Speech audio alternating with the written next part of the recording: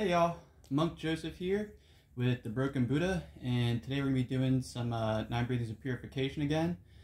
So this will be the religious explanation. If you need to see how to do 9 breathings of purification, go back to the first one, part 1, figure out how to do it. This is just a religious explanation. Now, first we'll do the Tibetan Buddhist explanation because it's a lot simpler and quicker.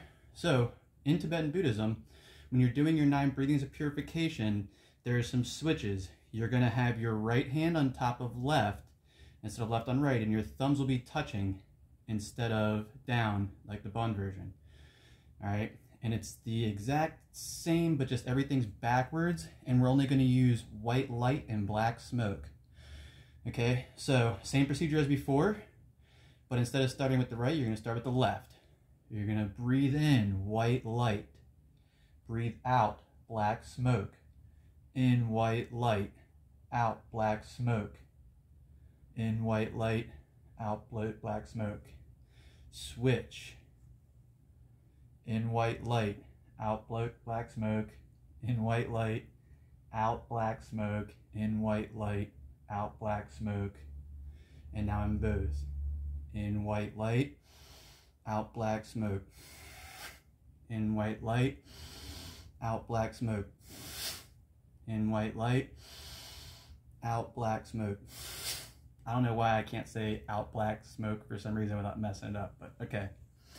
And that would be the end of that. After your 9 breathings, sorry for the humor at the end of that. I'm trying to keep this super serious. After your first 9 breathings, you'll just go into whatever meditative practice you're doing, or sitting, or go to work, whatever you're doing after you do this, all right?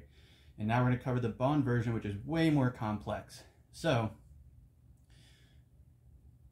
we're going to switch. Oh, and also, I forgot to mention, in the Tibetan Buddhist version, you're going to have your right side is your red channel, your left side is your white channel, and so that is also switched, okay? Moving forward into the Tibetan Bon version of this, there's a lot more colors and explanations.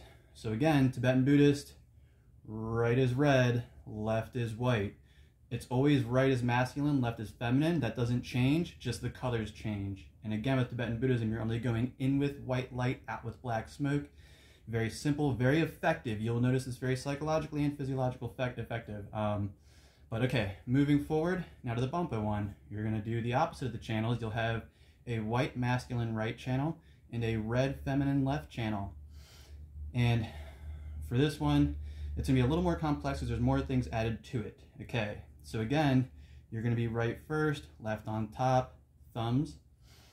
And for this one, it's you're going to breathe in green light into the red channel, out light blue smoke and all past aggressive, angry, masculine issues. Again, in green light, out light blue smoke. In green light, out light blue smoke. And then you'll switch. And that's for all your past angers and aggressions.